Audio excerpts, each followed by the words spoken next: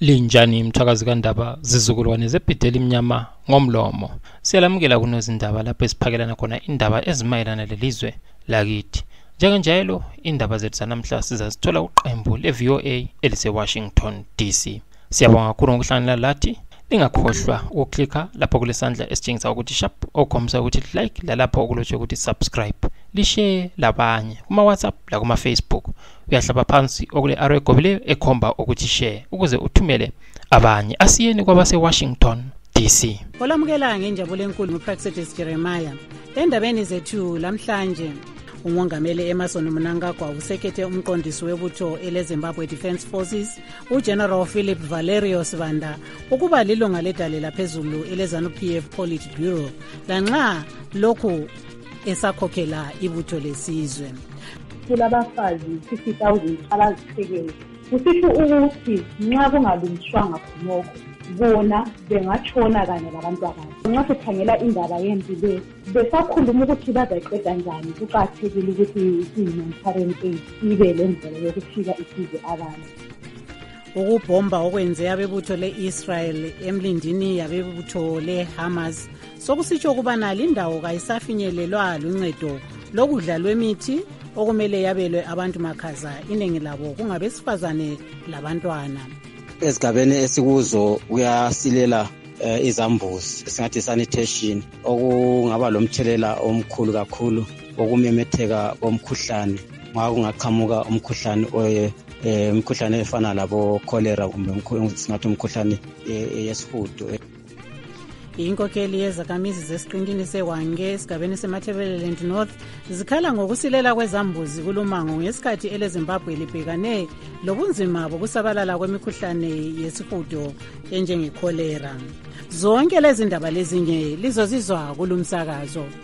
Umongameli Emerson Mnangagwa usekethe umqondisi webutho eleZimbabwe Defence Forces uGeneral Philip Valerio Sibanda ukuba lilunga ledale laphezulu eleZanu PF Politburo lanxa lokhu esakhokhela ibutho lesizwe kungamelanga angene kwezombusazwe.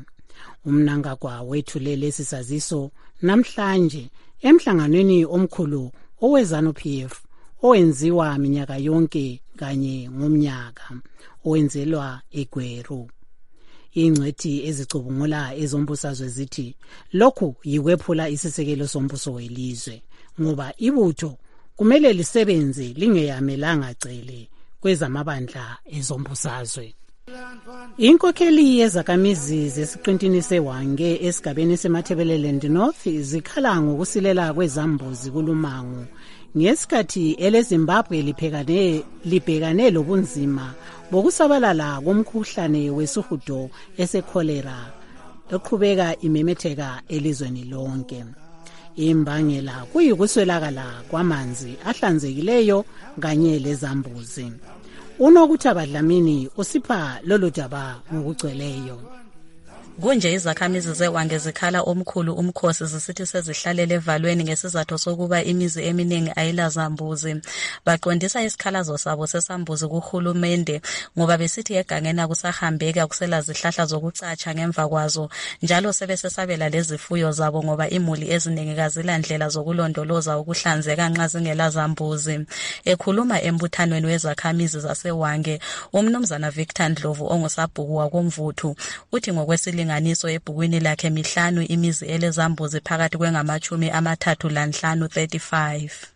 Okwezambuzi kusiphatha buhlungu ngoba idoti igcwele ngemva kwezindlu, impukane zibuya ledoti ekudleni lalezita ezikhitshwa thubule ziya, so le mkhuhlane kayiphumi emakhaya. Silabe sibalekele ikhorela lechuthi kule khorela iyasibamba ngathi asilazambuzi.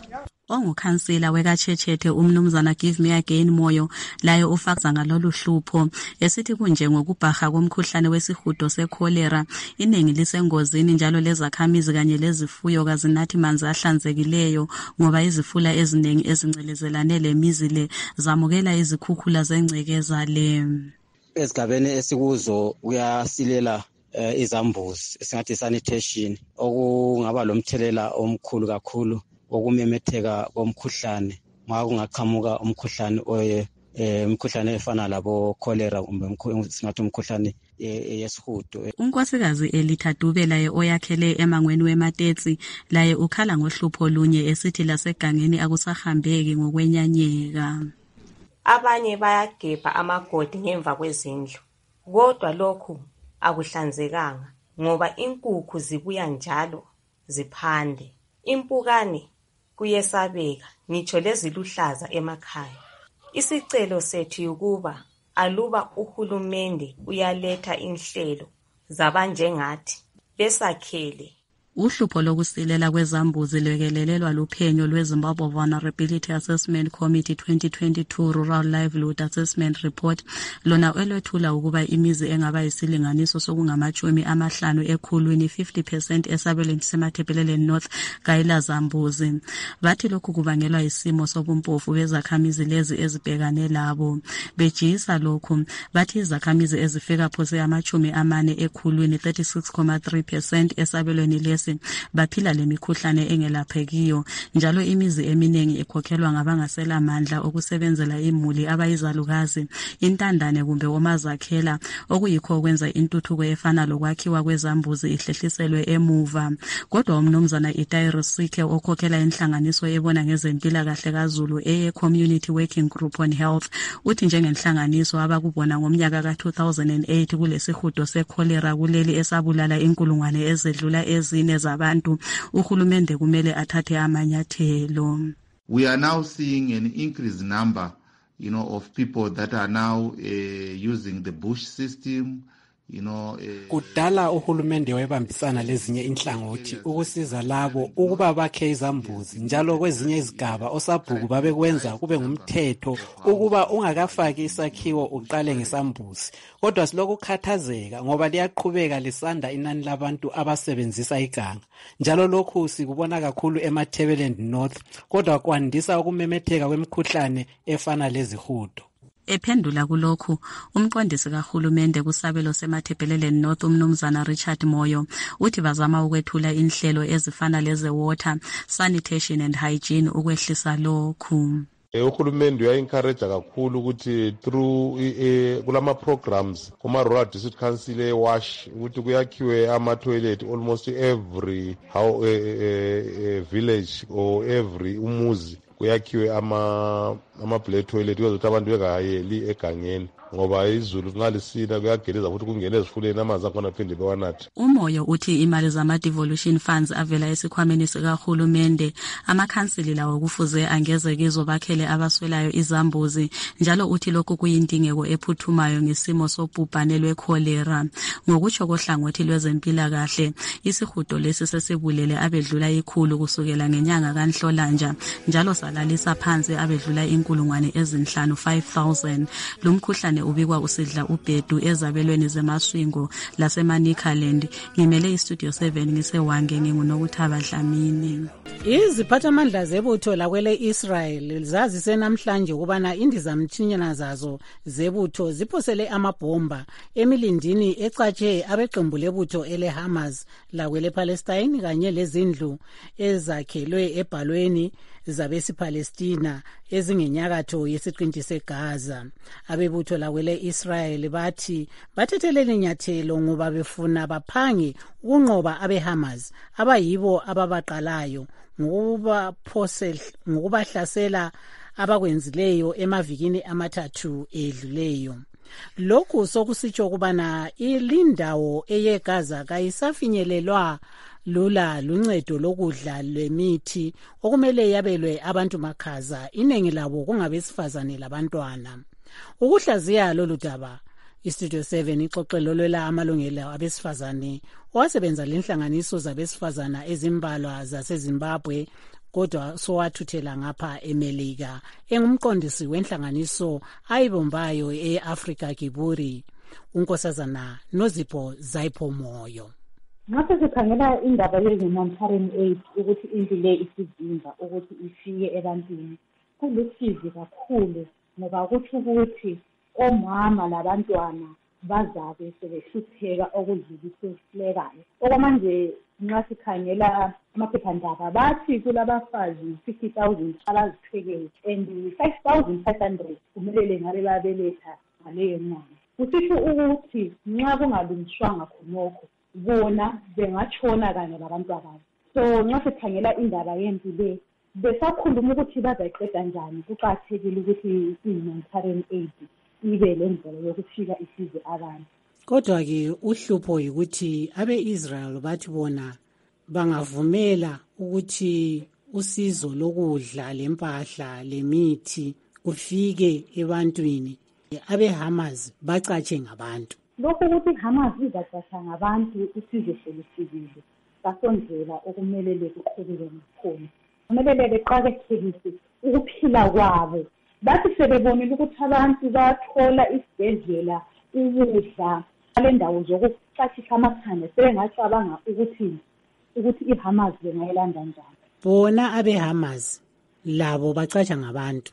Macebo bani ongawapha kwabe-Hamas nxa kuyikuthi ulakho ukuthi ufinyelele ukuthi ubacebise? iHamas ingacatsha ngabantu, impi iba lokucatsha labantu. Okuqakathekileyo yikuthi bonke abalwayo i-Israyeli le-Hamas beqakethise impilo zabantu. Omama abakhangelene lento leyo izandla zisuke zibe mfitshane ukuthi kuyini abangakwenza. Sokuphakathi kwe-Israyeli le-Hamas ukuthi bedale umumo yokuthi bephephe, ngoba impi leyi yiyo ebahlukumezayo. Manje okuqakathekileyo ukuthi bobabili iHamas le-Israyeli behlale phansi bendawonye bethu ukuthi kuyini abangakwenza ukuthi bephephisa abesifazane. Inkulumo yethu iqakathekile ukuthi bobabili beselane umlomo bexoxisana. Njalo nxa sebehlangana sebekhulumisana, inkulumo ayisikho yokuthi ngubani ophambanisileyo, kuqale njani, uzibani uthe. Okuqakathekileyo ukuthi behlalisane nesimo abadalane laso okwamanje. Bezizane ukuthi bengathethisa njani awomama labantwana. Isimo abakhangelana naso nenkulumo ayibe ngokuthi besize njani abantu bengakaxoxisana ngokuthi impilo engibani eqazileyo kumele kuhambe njani. Lo-ke ngolela amalungelo abesifazane owasebenza lenhlanganiso ezimbalwa zabesifazane eseZimbabwe kodwa sowathuthela ngapha eMelika. Engumqondisi wenhlanganiso ayibumbayo e-Africa Kiburi, unkosazana Nozipho Zayipho Moyo. Sixoxela ecingweni eseGeorgia khona lapha eMelika. Inani labasakhulayo abeZimbabwe abahlaselwa ngumkhuhlane wengqondo, i-mental health, libikwa liqonga okwethusayo, abanye babo bagcine sebezibulala. Inengi labatsha libikwa likhala ngokungamanga kuhle kwesimo somnotho welizwe kuyimbangela. Kubika uTobias Ncube Mudzingwa oweStudio 7. Inhlanganiso yomanyano wamazwe kuhlangothi olubona ngezempilakahle olwe-World Health Organization luthi iZimbabwe ngelinye lamazwe asezansi yezwekazi le-Afrika akhokhelayo ukuba lenani eliphezulu labasakhulayo abazibulalayo. Osakhulayo njalo ofunda e-University of Zimbabwe uMayibongwe Mhlophe uthi kunengi osokwenza abasakhulayo becabange ukuzibulala kulezi insuku. As abantu abatsha, we're just a sad generation with happy pictures. Mentally, si weak, aseqinanga, and then sometimes it's just ukuthi umuntu enalo uswelile endlini khona phana umuntu omdala angakhuluma la hlala ephansi, hayi mama kunje ngiyenze njani. Omunye osakhulayo uBernard Mzaphi usola umumo womnotho kanye lokuswela uncedo emulini osokwenza impilakahle yengqondo zabasakhulayo ibe sengozini. Ungacabanga umuntu omutsha njengami uyabukhangelela ukuthi nxa usuphakathi kwama-20 zakho laphana you are in a position yokuthi ube su-achieve izinto ezibalekayo ezimbalwa, and then usuzithola ustuck ngikhaya ebazalini awuprogress empilweni, akulanto nje ehambayo. Kodwa omunye umzali wakobulawayo unkosikazi Virginia Magigwana uthi izidakamizwa yizo eseziqede abasakhulayo. Inani labantu abazibulalayo liyakhwela ngoba nxa umuntu anganatha ama-drugs kumbe uyanatha kumbe uyabhema ebengasacabangi kuhle, angafikelwa luhlupho ubona kungcono azibulale. Njengomphakathi silomlando sibili okufundisa ulutsha ngengozi yokuthatha ama-drugs. okhokhela isibhedlela eselapha abagula ingqondo ese-Ingutsheni koBulawayo uDokotela Nemache Mawere uthi sebebanengi okwamagama abasakhulayo abasesibhedlela lesi. We have about 108 patients. Thina silembheda efika 90 lapha isibhedlela kodwa inani labantu abalapha selifika i-118 njalo abanengi bakhona ngabesilisa abaleminyaka esuka ku-15 isiya ku-30. Abanengi abatholakala lapha balethwa indaba yezidakamizwa ezibalisa utshwala, imbanje, umtoriro lokunye okunjalo. Olwela amalungelo abontanga njalo owake wamela iZimbabwe kunhlanganiso ye-World Federation of United Nations umnumzana Makleo Mapfumo uthi izikolo lensonto zilomlando wokuqeda ukuzibulala okubangelwa yikuswelakala kwempilakahle yengqondo. Sesithi family envy, then sesithi community khonapha elihlala khona, then sesikhuluma i-church, then sesikhuluma ngokwesikolo. Ama-institutions lawa ngu-4 are critical because yizo indawo eziyabe zilabantwana bethu from Monday to Friday. But ama-institutions wona kasela sikhathi sonesi because umuntu wonke khathesi uyabe edinga imali. Omunye wabatsha okhokhela inhlanganiso enceda abasakhulayo abahlukumezekileyo emqondweni abangane platform uZibusiso Mnandi ulandisa okungenziwa ukuqeda udubo lwabasakhulayo abazibulalayo ngenxa yomkhuhlane wengqondo. Kumele kube lentshukutsho ekubanani kuyalungiswa izindawo ezingayenza ukuthi abantu bakhululeke bakhulume, abantu bakhulumisane ngezinkinga abahlangana lazo. Lokubana kutshintshwe phela indaba yokubana umuntu oyindoda akakhaya.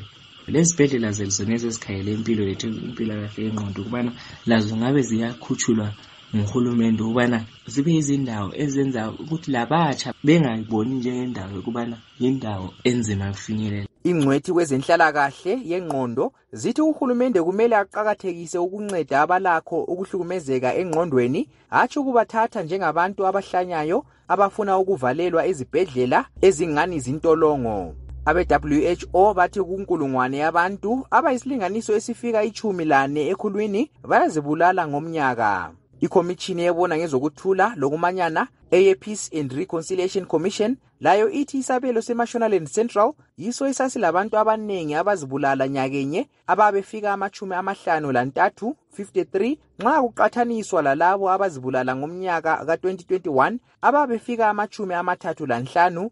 Ngimele istudio 7 ngiseHarare, nginguTobias Mutsingwa. Okwamanje-ke wothi singeneke esigabeni lapho esethulelwa uhlelo liphuma lendaba litshone lendaba siluphiwa nguChris Gande westudio 7. Lamhlanje kuhlelo lwethu sixoxa lo Mama Africa uSisithandi. Okwakuqala ngiyakwamukela kuhlelo. I'm so happy that sengihlangane labantu engafunda labo kanye eLos K sidlala inetball siya cleaner ko Gyros Chiri yithi ama senior citizens manje Eva and ngicela mpela ukuthi kesihlangane nje thina esaziyo ubulawayo ukuthi wayenjani and khumbula ukubana kwakungela tribalism lesi khona manje esenziwa izingane lezi bebukisa ngobulawayo. Ungasitshela ukuthi inhlanganiso oyikhokhelayo ijongeni ngamafitshane? So leyo tribalism sivele nga ilethwe ihlanyelwe yilabo vele ababefuna yona leyo ukuthi iZimbabwe idabuke phakathi kube kuthiwa shona ndebe thina sikhule ngela shona kungelaba besingabantu nje sikhula anda futhi imithetho yabazali sikhule kule mithetho ekhaya kulokuhlonipha okunzima ukwazi ukuthi umuntu omdala mawumboni yabingelela njalo uyayesaba khathesi ayisakusela mthetho ngoba sokubuye bona laba abantu bathi bazobusa kodwa bezodiliza hayi asiphakamenini iva mina lawe siyazi iqiniso sizelo ngerodisha siyalazi iqiniso leli lamalokitshi ethu lomphakathi wethu ukubunjani so singavuma ukwenzelwa ngabantu nyala mina this time if I don't want to be a politician but I want us to work together to develop izindawo zethu siyakwazi ukuthi singenzani so asiphakamenini senze thina ama group ngokwethu singenzelwanga abanye abantu ukuhlala sisenzelwa ngabantu ababevela ngaphandle yikho sokubulele ubulawayo because they don't understand the concept engakababa uJairos Chiri and the correlation eyayilayo towards i-arts and crafts center McDonald's ngale, and the correlation between iMcDonald's le City Hall ukuthi kwakusenzakalani khonapha. They don't understand uba kuJeros Jiruyazi ubehlala eSochangane waphiwa ama-flat amaningi ema-flatini lapha ukuthi wathatha abangani baqhugeke kancane kodwa bakhona ukuzenzela izinto abafaka lapha. Yikho kwafonywa oJairos Jiriband, oPaul Mathabire, oFanyana Dube. Yithi thina sasithola amakatarabo sibancedisa sisiya besiya practice eJairos Jira bebehlala eSochangane lakhona lapha engubo yenje. Namhlanje indawo lesivithikile. Ivithizwe yini? Ivithizwe ngabantu abangalalo uthando ngendawo avela abangakhulanga kuyo abalama roots in those places. Thina sizalelwe empilo, sizalelwanga eCholocho kumbe ema-rural areas. Sizalelwe lapha empilo le maklinika sakhulela khona lapho kobulawayo engubo yenja eSochangane uboTonkruvu Mzilikazi Makokoba kanjalo nje kusiya kuboMpopoma inkulumani yakhiwe manje lizafeza njani injongo zenhlanganiso yenu? Namhlanje ekhangelani isizwe khanana abantwana badayisa imizimba akula msebenzi. Untshengu sebulela umuntu day and night. Abantu bafa ngengculazi into engabulaliyo lokubulala. Why? There's no equal opportunities. Why? Because the people that are manning those offices don't care about the umphakathi. They care about just getting money and going back to where they come from. Mayabuya lapho kubulawa bezosebenza bebuyele ezindaweni zabo. Bona abantu ikakhulu izizalwane zeZimbabwe ziyemukela na inhlanganiso yenu? Into ethiwa politics ayisaziwa ukuthi kuyini. Ukuthi mawuvota usithi uvotela uleader, uvotela uleader ngani? Uzodeliver ini? Uya-understanda ukuthi kufuze enzeni lowo leader at whatever level, whether it's councillor, whether it's MP, whether it's the president, whether it's the vice president, kwenzakalani? Well, asonto ngibhekileyo le o asonto esibhekileyo sesibheka ukuthi wena mphakathi ohamba usithi uyavota umuntu lo. Okay, let us look at ukuthi livote for how many years. Okokugcina ungavalelisa abalaleli. Qoqanani sihlangane sizobonisana ukuthi singalungisa njani impilo zethu sonke. Ngiyacela abantwana bethu, bazukulu bethu, phanini uMamthandi, uGrandi, ngizazibiza ngimi uGrandi weSochangane ku number 40. We don't want any political power. We want to fix our communities. Ngiyabonga. Lo ke bekungu Mama Africa usisithandi. Obesixoxa laye kuhlelo liphuma lendaba litshone lendaba. Igama lami nguChris Gandhi. Asidibaneni njalo ngeviki ezayo isikhathi sinye lila. Ngilethemba lokuba likhwelisile ingxoxo enziwe nguChris Gandhi weStudio 7 kuhlelo liphuma lendaba litshone lendaba. Abasanda kusixhuma singumsakazo oweStudio 7 eye Voice of America esakaza ise-Washington DC. Kwezemidlalo, iqembu leNgezi Platinum Stars linqobe ele Black Rhinos 3-0 emdlalweni we-semi-final yomncintiswano wenkezo yeChibuku Super Cup odlalelwe enkundleni yeBata namhlanje emini. Inthetheli zindaba yethu yezemidlalo uJoseph Njanji usethulela okwenzakale kulomdlalo leminye. Lokhu sokusitsho ukuba selidlulela phambili esigabeni esilandelayo somncintiswano lo wenkezo yeChibuku. Ekhuluma ekupheleni komdlalo umqeqeshi weqembu leBlack Rhinos uSolchaminuka uveze ukudana kakhulu ngokunqotshwa kweqembu lakhe. Size lapha silethemba elokuba sizanqoba njalo silephupho elokumela ilizwe kuzwekazi leAfrika kodwa akusabanga njalo. Siyabachayela ihlombe abengezi ngoba bebebukhali phambi kwegedi. Uqeqeshi weqembu leNgezi Platinum Stars uThekshua Chirawaki yena uthe ukunqoba kwabo ikwenza kaNkulunkulu. I want to thank God. Ngithanda ukubonga uNkulunkulu ngoba bekungekho lula usukusela kuhlandla kuqala lo mncintiswano kodwa senelise ukuphumelela hathi ngoba sihlakaniphile kodwa ngenxa kaNkulunkulu osiphe amandla. Elinye iqembu elizafinyelela kufinal lizabonakala kusasa ntambama ngemva komdlalo ozakuba phakathi kweDynamos kanye leCapes United enkundleni yeNational Sports Stadium. Ifinal yalonyaka izaqhutshelwa enkundleni eBaobab mhla zi-3 kunyanga kaMpalakazi, njalo iqembu elizaphakamisa inkezo lizamela ilizwe leZimbabwe kumncintiswano weCAF Confederations Cup ngomnyaka ozayo. Kolunye udaba olumelana lomdlalo wenguqu, iqembu lo engumgadli wamaqembu abalisayele Highlanders iBulawayo City kanye leFC Platinum UMkhokheli Dube elibizwa ngokuthi iZebra Revolution liyabe lidlala kusigaba seSouthern Region Division 1 Soccer League ngomnyaka ozayo ngemva kokuqeda lesendaweni yokuqala kusigaba seBulawayo Province Division 2. uDube uthi abafana bakhe bakufanele ukudlala kuDivision 1 ngoba basebenze egadalala. Abafana basebenze kakhulu lonyaka uthi bangene kuDivision 1. Indlela basebenze ngayo kakhulu isithabise kakhulu. Sesagcina isithembiso sethu sokuthi bengaziwinela ukungena Division 1 siyabancedisa ukuthi badlale khona. Lokho sikwenzela ngoba labafana sebeleminyaka eminingi bebonke, sokusebenza nzima kwabo siyancedisana labo ukuthi baye kuDivision 1 lapho bazathola khona amathuba amaningi ukuthi babonakale emathimini aphezulu. uDube wadlala kweleSouth Africa lapho adlalele khona iqembu leAmaZulu kanye laseMelika lapho adlalele khona iqembu leNew England Revolution. Ngimele iStudio 7 koBulawayo, nginguJoseph Njanji. Singeyehlukana izihlobo othi sikhangele ezinye zezindaba ebezikhokhela njengoba isikhathi sethu singasasivumeli uba siqhubekele phambili lokho sisonke. Ukubhomba okwenze abebutho ele-Israel emlindini yabebutho leHamas sokusitsho ukubana lindawo kayiseyi kufinyelelwa luncedo lokudla lwemithi okumele yabelwe abantu makhaza, inengi labo kungabesifazane labantwana. Inkokheli yezakhamizi zesiqintini eseWonke esisesigabeni seMatabeleland North zikhala ngokusilela kwezambuzi kulumango kungesikhathi eleZimbabwe libhekane lobunzima obukhulu bokusabalala kumomkhuhlane wesihudo esekholera. Siyabonga kakhulu ngokuba lathi mthwakazi kaNdaba. Siyalicela njalo ukuthi liklikhe ulike lo subscribe njalo lithi share labanye. Lingaklikha lapho kule arrow egobeleyo ephansi lapho ukuze lenelise ukuthumela abanye kuma WhatsApp la kuma Facebook. Siyabonga kakhulu, inkosi ilibusise. Lisale.